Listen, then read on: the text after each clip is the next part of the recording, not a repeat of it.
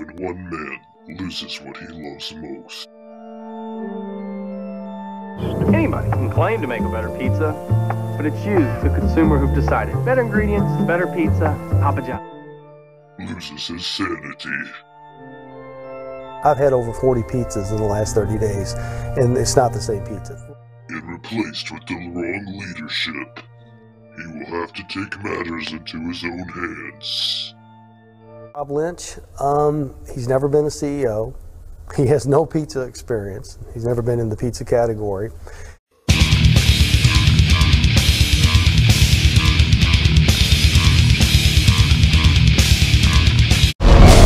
I would just say, stay tuned.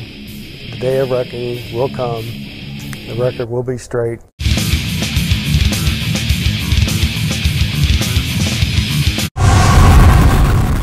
Papa John, Unholy Retribution.